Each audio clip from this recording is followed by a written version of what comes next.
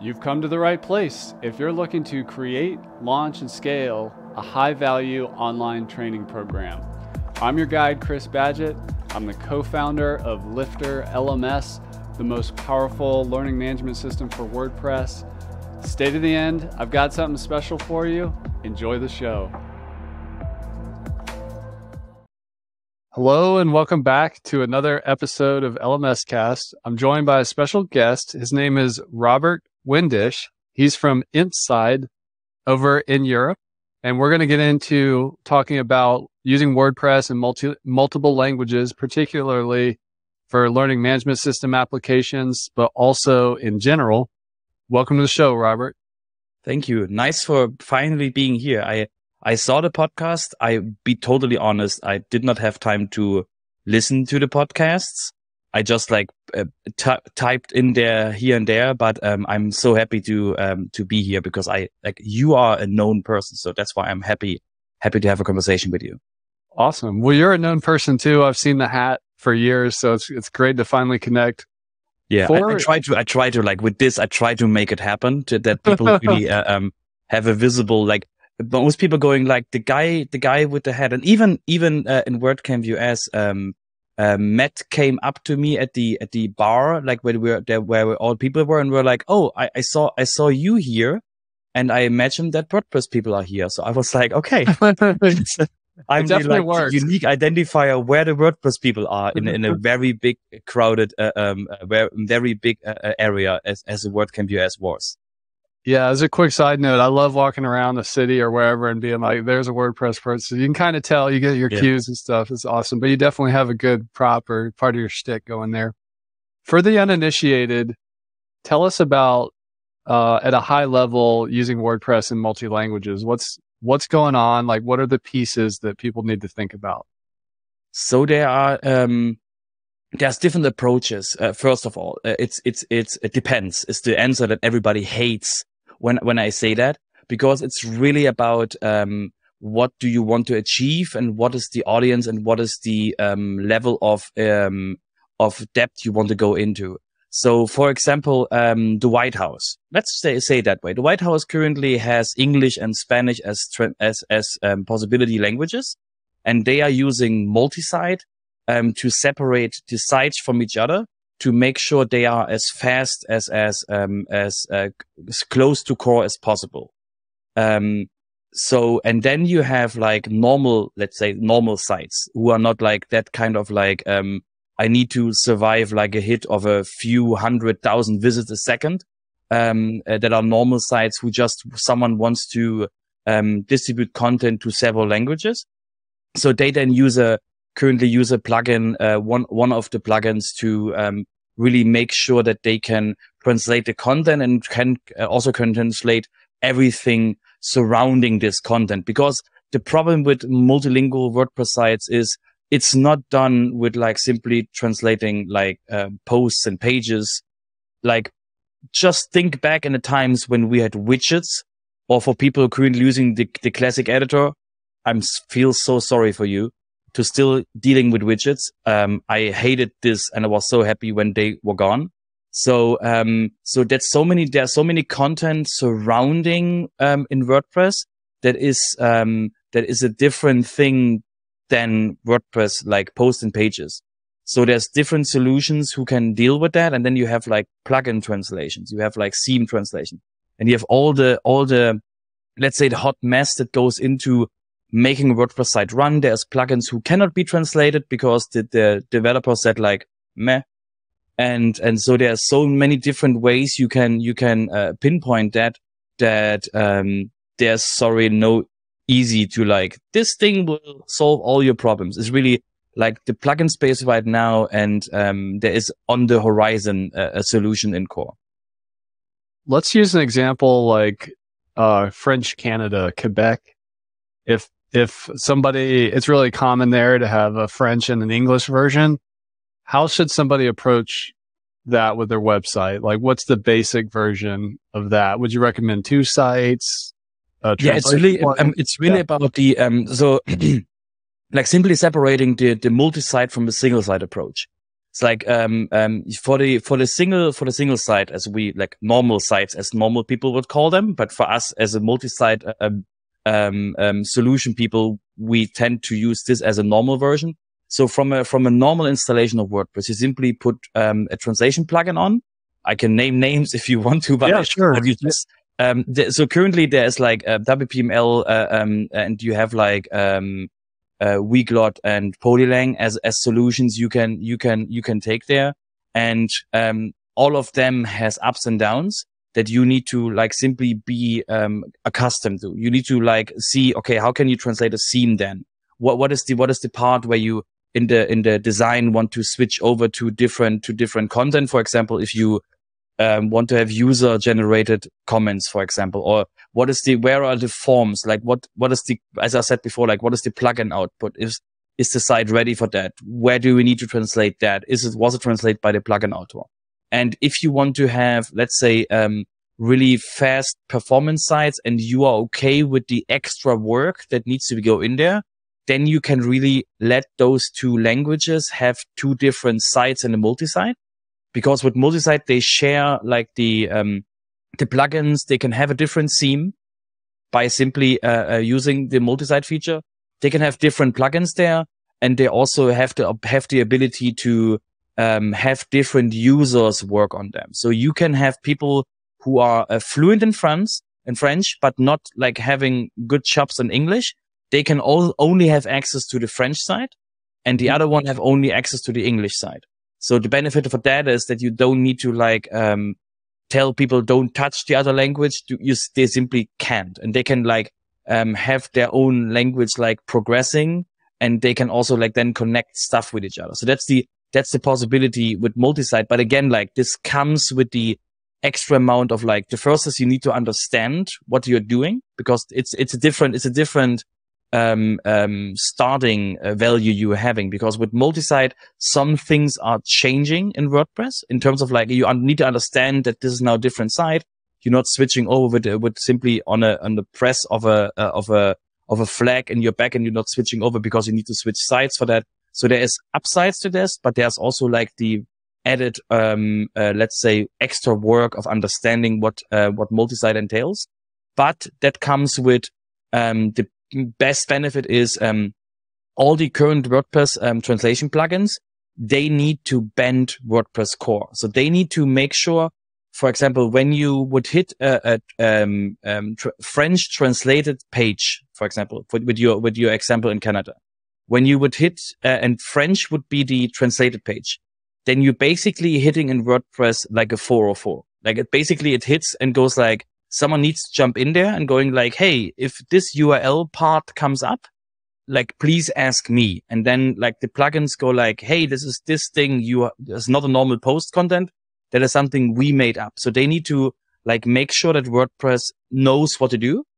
And the benefit of having this in the multi-site is you don't need to do anything, because when you hit a French version of the page, that's the French multi-site. And it's a normal page there. So simply WordPress starts up, and there's no extra plugin going in there and making sure that the site content is really the content you were requesting. So that's the benefit of having that. And now imagine like having this translation feature on and having a few thousand hits a minute or a second. Then you really want to have extra, like every extra not queries thrown. You want to have that. You want to have the least queries in WordPress flying around, the least like PHP memory used, and all of that is the goal you want to have with a high performance site. The question is, are you doing a high performance site? Are you doing the site that you really want to have a control over, that needs to be like let's say enterprise ready, or that's like really the customer is someone who really values like not doing shortcuts and stuff. So then this all comes in handy.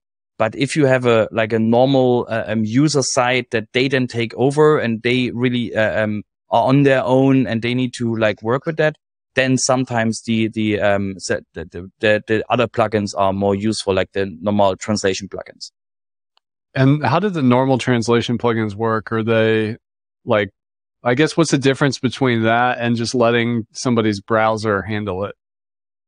Yeah, because everything is a plugin solution. So everything in there needs to be a plugin because Core currently cannot handle that.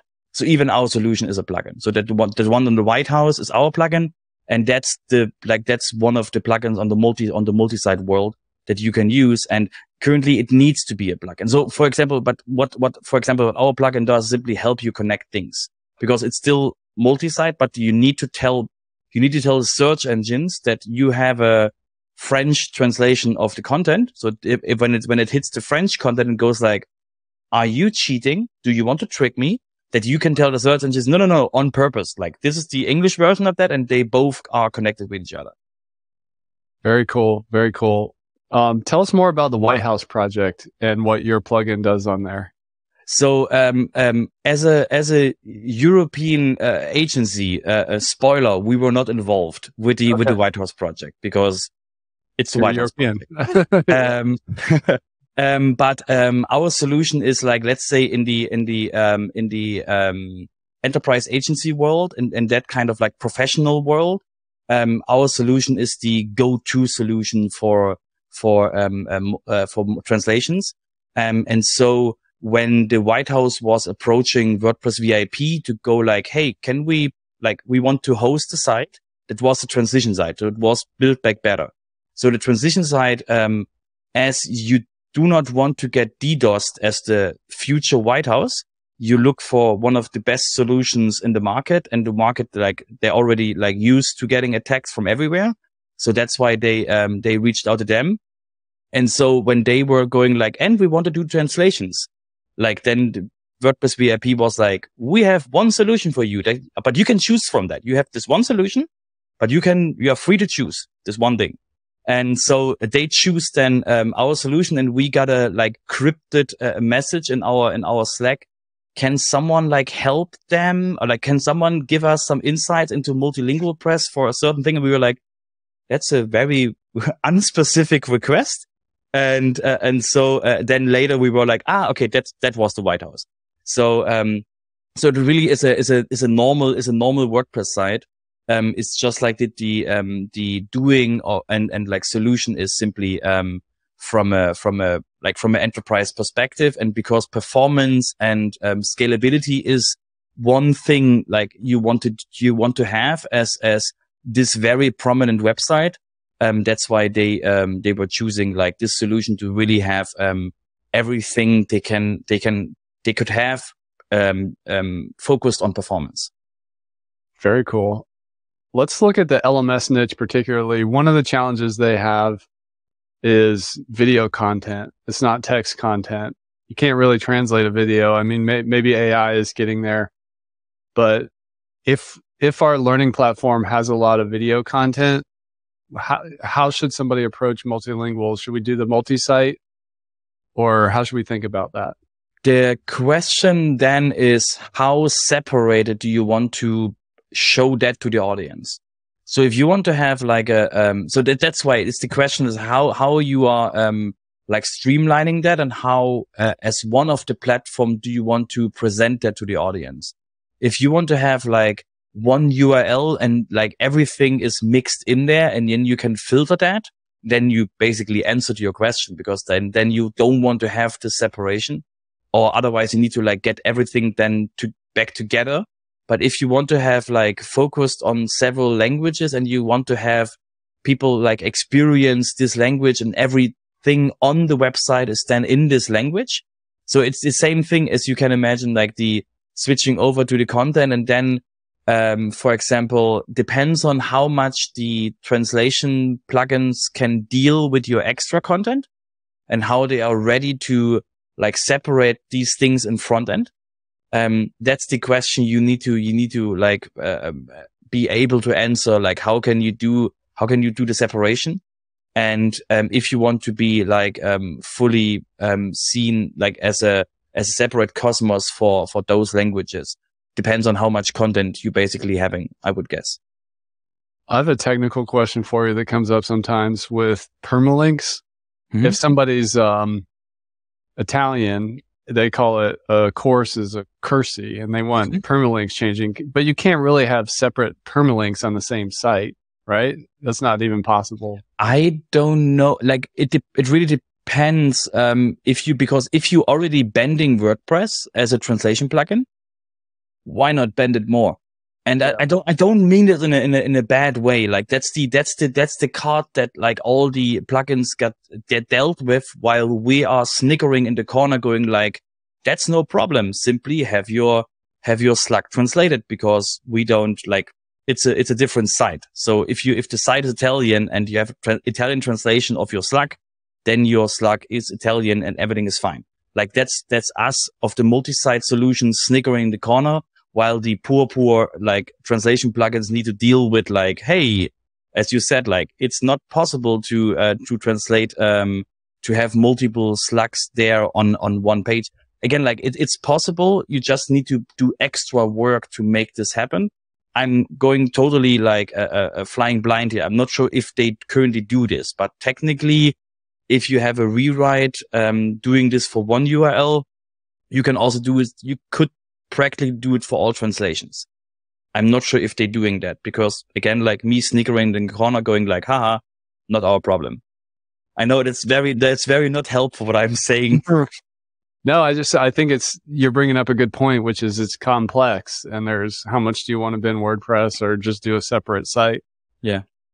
Tell us about the phase 4 vision for WordPress. And if you could just go over phase 1, 2, and 3 real quick, so people know the context.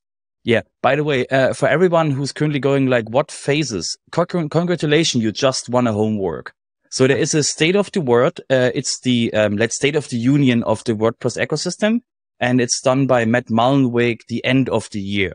So currently, while recording that, we do not have a state of the word this year. So your homework is watch it from last year, or wait till the end of the year to watch it this year. This simply gives you an insight into where the roadmap of WordPress is, where WordPress is like currently at, and what was the year and what is the outlook we're having. So that's the easiest way for you to be like up to date what is happening in the ecosystem, and then you can like show off to other people how awesome you know WordPress. So that's simply a gimmick you get with that. So the phases of the blog editor were introduced when WordPress 5.0 was released. And the first phase is to introduce the blog editor, Gutenberg, people know this also as Gutenberg, introduce that to the WordPress ecosystem. The phase 2 was bringing the blog editor into front end. That's what we now call full site editing and site editing, so that people can really be able to edit the whole experience and not only the post and the page content and the widgets, by the way. And phase 3 is then collaboration. So basically, just imagine Google Drive and like those kind of like real-time experiences, and not going like Paula just is editing this post. Do you want to take it over, or do you want to go back to the main site? So basically imagine what would WordPress backend look like if someone would create it right now. And it's simply like a editing. And what phase 3 also introduces is workflows. So when someone changes something, then a base workflow system is thought to be in there for other like events to happen after that. Just like make sure that someone, if they change something, also think about what other things they need to touch. And this comes in handy for phase 4, because phase 4 is bringing multilingual to core.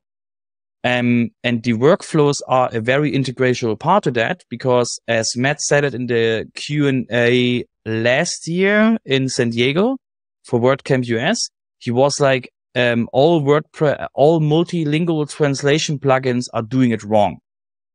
Because what he was missing is, he said, the workflows are missing. So if someone changes something in the English side, if we stay on the Canadian example, if someone changes something on the English side, then on the French side, something might need to happen. If someone changes like a very important detail on the English side, then on the French side, this might also need to change. So that's why the workflows are in phase 3, and that lead to phase 4, and making then WordPress going multilingual in core. And now is the question that you like, just ask it. Like, or I answer you the question that you just want to tell me. Do you want to go forward? Yeah. When? That's When? perfect. That's when perfect. is the question you want to ask? Like, when is this? Oh, Everybody yeah. goes like, okay, when is multilingual? As a software person myself, I tend to avoid the when because we don't know sometimes. But I mean, do you have an answer of when? I have a rough guess. So, if every state of the word is a time in WordPress when the pressure is getting high for the developers to deliver something that WordPress is really like leaping forward. Yeah. That means for me that phase 3, if we get it done, might be in 2 years. In my like just imagine rough guessing here. So it would be the state of the word in 2 years where we have phase 3 maybe concluded. And that means like, it depends on how fast we get the multilingual then in core, because like one of the big things were really like the block editor in the past iterations and like block-based themes and all of that surrounding this. So that means for me, phase 4 is maybe 4 to 5 years, away, because we want to deliver something really good and we need to really make sure that we nail it on landing when we do multilingual and core, because we cannot simply revamp the content that we let people create, then going a release and going like, shoot, we have the wrong data structure. Let's revamp all the content that is currently translated already in WordPress. So that's why we need to nail the landing. So that's why for me, it's like 4 years is for me the approach. Again, like I have no connection in guessing when this is. My guessing is best as yours, but for me, it's like, with the experience in the ecosystem, like that is for me a good timing. And if we get it earlier, yay. Nice. I have a question, which I don't know if you have much take on or not, but in addition to multilingual is multi-currency. So if you're selling training as an example, and you want it to be sold in different currencies depending upon the language, how would one do that? So the easy answer, just give it a own site. Yes, I know. Like I blow this then out of proportion, because you need to have your store in multiple sites. Right. But currently it's the like you can have like currency translation. So you can have like in the checkout, you have a user like have their own currency, and then on the checkout you're going like, this was a fun ride, and please now pay in dollar. And that's a possibility. And you just need to see like if people jump off your store or not. So that's why it's a really, like we tend to, for example, for our own products, we tend to simply have a surprise multi-site and have simply multiple WooCommerce instances there to simply like deliver exactly to those users. I think that's a big takeaway, and it's what we recommend too, that if you're going to do a separate site or a separate language, it's basically a separate site if you really want to deliver the best experience. Yeah. It's I think of it kind of like you go to a menu, you get a menu in some countries, and there's like the stuff is written in multiple languages on the menu, and it gets a little complex. Yeah. If you really want to have the best user experience per language, they get their own menu. Yeah. And maybe the person talking to them can speak in that language or whatever. Talk to us about translation in WordPress, like the translators, the people that contribute particularly to the free open source plugins in WordPress core itself. How do translators make the magic happen for all the different languages, not just on the front end of the website, but how the admin screens look and everything else? Yeah, you mean like to translate WordPress.org area, right? How WordPress is translated. Yeah. Okay. Lucky you. You're currently speaking to a locale manager, so okay. I'm very deep in exactly this area. I just want to make sure that like should I now bore you for like 10 minutes about that? So the most important thing that people might not know is, first, everybody can help. Really, I mean that. Everybody who speaks more than one language, even like several instances of English, they can also help translate this English variant for other people. And the most important thing is that translations are reviewed. So that's why you just imagine, like, why can when everybody can contribute, so I can go in there and post my affiliate link for a translation for like some weird language because nobody understands this and goes like, yeah, sure, that string is fine. No, you have really like I think we currently have like rough guess. Was not looking at that for a long time. 60 to 80 languages active in WordPress. Let's say 60-ish. Like I totally get like messages maybe right now from other people going like, hey, that was the wrong number. So it's really about like the active and not so active languages, and translating a plugin and a theme and like core is basically all the same thing. So we have an interface. We have a software called WordPress, which is installed as a solution on translate.wordpress.org.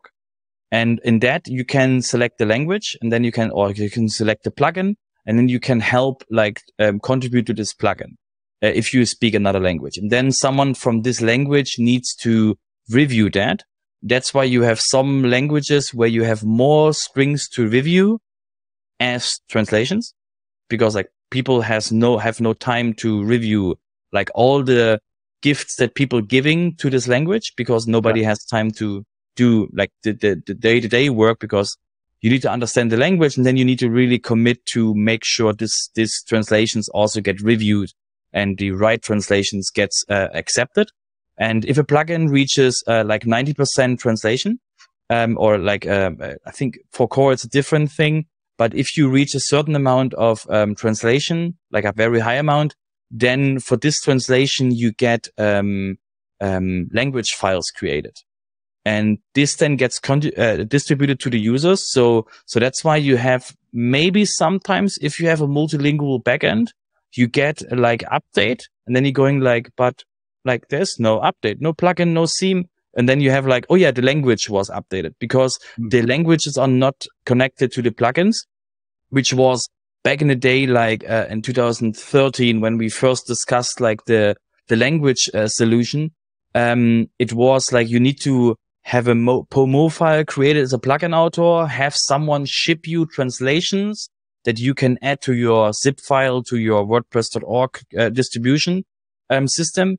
And then when you had a new version out, you distributed like all the translation files. So you have like half the translation, because the people that give you the translations were not having the current version. So that's why we simply disconnected this translation system while having like the translation running on WordPress.org and translate WordPress.org for the WordPress.org plugins and for the themes and for core. And then having like the files, like the plugin files, like not having any translations with them on WordPress.org to be able to simply be updated, besides having the translations done by the translators. That's awesome. Is there anything that you would recommend for like a plugin author to encourage translation, or to recruit people or incentivize, or there's a very easy. The first step is like check the translation page of your plugin. Like if you're on WordPress.org, there is like this plugin can be translated or whatsoever. And then you can jump over. And if it's all red and there is like, this plugin is not able to be translated. Yeah. Guess why you don't have any translations? Because you did not do the work. And the other thing is like, there is in the plugin handbook is a chapter for, internationalization. So, because I saw plugins where they were like, yes, my plugin is ready. And I was like, how can someone translate this string? Yeah, it was in the JavaScript. And like, you can also translate JavaScript stuff, because like so many things right now are in JavaScript for some weird reason. I don't know why, but, there's so many stuff now happening in JavaScript. And so, you also need to give this translation like to the WordPress system, to be able to call it in PHP. There's like a whole chapter in the, like, don't listen to me. Like, just go to the translation handbook and to the plugin handbook and search for internationalization. You have there the translation, how can you do the JavaScript files? And then you can simply use in JavaScript like this variables where you pull these translations in. And so the first the first tip is to make sure your plugin is translatable. And the second thing is like, check if you're already check your, maybe you already know the users you're having. You maybe have them in the WordPress plugin in the plugin directory, in the support forums, or they already might have already done translations. So see if you can find them. Maybe you can say them like, thank you for doing my plugin. You might also have a premium version going or you tell your premium users like, hey, you can get a free version, for example, if you help us translate these things. Just be aware. If you have random people showing up at translations, they can just submit ideas of translations. So you should see if you have people who already have translation credits, or they simply onboard themselves to the community. There's even a style guide for different languages where people can simply understand how to translate a language. Sounds weird. I know you're going but I speak this language. Are you also in writing? You are 100% sure you know how to write in your language, coming from a German. Even I'm going I might be not 100% correct with what I translate there. But that's why I just do the locale part and empower people and not doing translation by myself. All the time. I do that sometimes. But, the point is really you have you have different, style guides for things in WordPress. And there's even a glossary, because if you think you know what posts means in your language, are you sure that's the WordPress way of translating things? Because one very important thing for people to understand is, for a normal user, the whole backend looks like one thing. So if they stumble onto a very weird translation of a normal word in WordPress, post pages, and someone translates this for a word that they totally mean, that is the perfect way to describing that. If you want to write about someone in your plugin needs to do something in posts, and then you use the not translated, the not right glossary word for that, you confuse users and they think it's all one thing that they are in, and not having a software stitched together by 50 plugins. That makes sense. Well, thanks for taking us on a tour of that. I want to clarify for the audience. You mentioned the multi-site approach, and I just want to make sure, are you referring to WordPress multi-site or just multiple websites? And no. Can you explain the difference there for people who don't know what multi-site is? Yeah. Thank you for this question. I love this question. So the difference is that, multi-site is a core feature since WordPress 3.0. And before that, it was a fork. So it's a very, very stable feature in WordPress. It's not a new thing, just that nobody, very little people know that. Doesn't mean it's a feature that is not stable, because you see it right now working on a site called WordPress.com. So that is a multi-site basically. And what it means is that you can have different instances on one installation. So they all share the same code base, but they are different sites. So the only thing that they are sharing is users. So every site in the multi-site has their own options, options, posts, comments, pages, and custom post types, WooCommerce products, and so on. And LifterLMS courses there. And so this is the a base feature of WordPress that everybody could enable on their WordPress site. There is a thing with plugins that some plugins are so horribly written that they have problems with multi-site. That doesn't mean multi-site is weird. It's just the plugins do not care how to write write code. They're just going this works on my machine.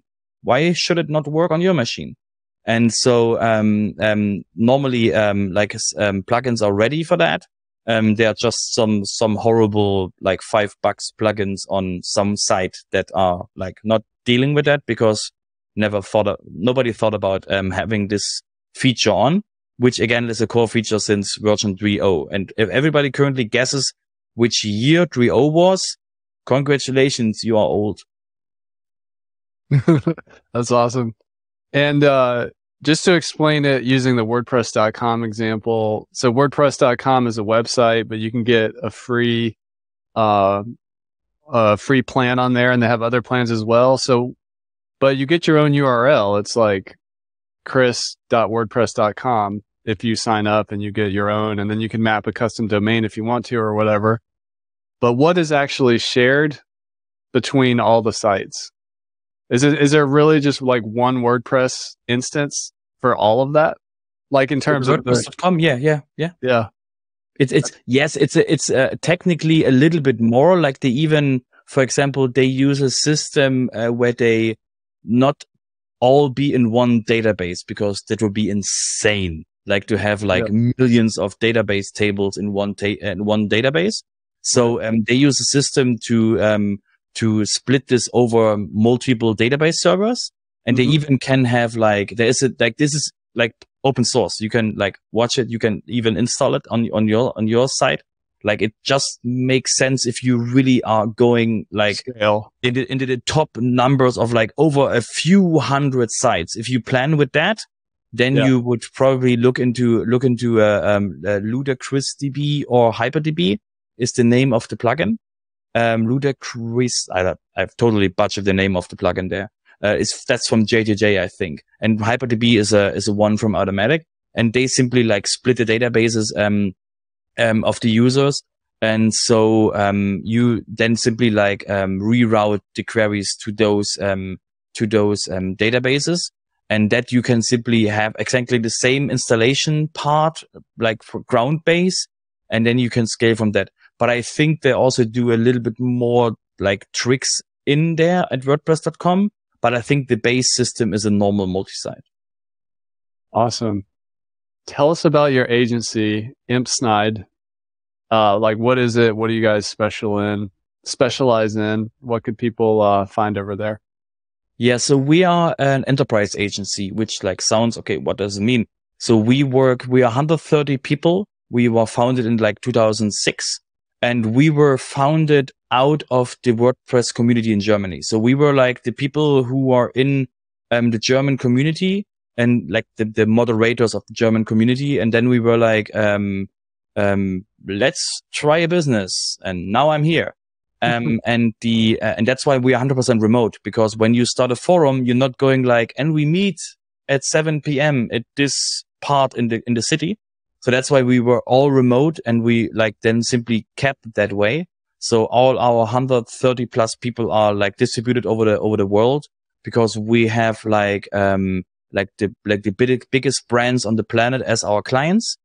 And for example, we do also WooCommerce site. We also do WooCommerce plugins. So we are the official vendor, like the official agency helping PayPal, Molly, and Payoneer for their WooCommerce plugins. And for the agency like sites, we, for example, SAP, the news site we're doing there, and then the other names I cannot tell you, because like I cannot even tell you the industry they're in, because your second guess most likely would be already a hit.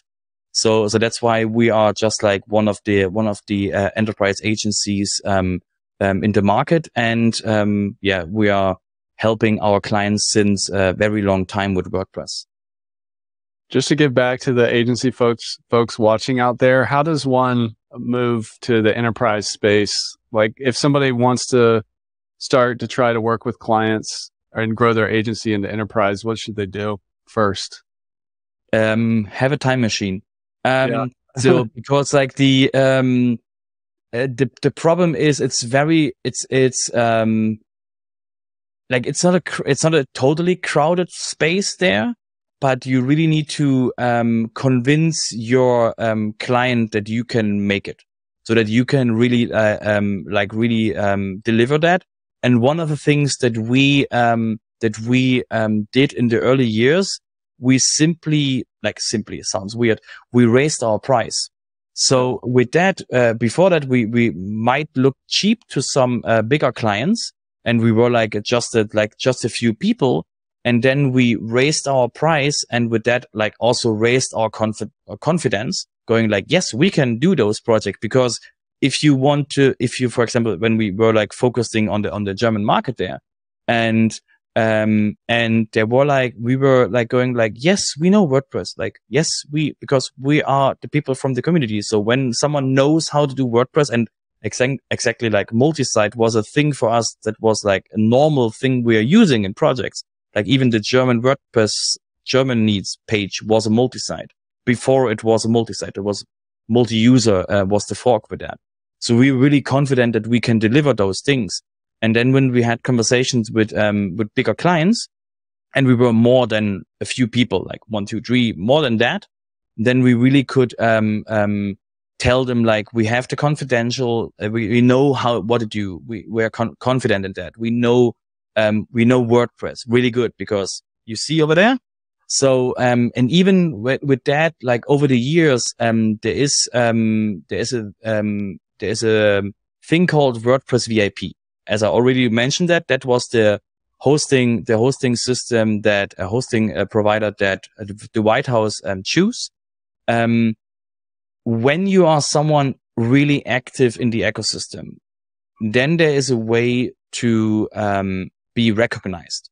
So WordPress VIP came towards us I think in 2015 or 16.